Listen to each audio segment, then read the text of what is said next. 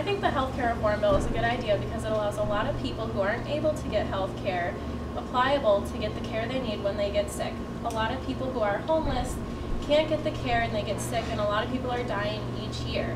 The universal health care system will allow people who cannot afford it because it's so expensive to get the care they need from doctors or hospitals.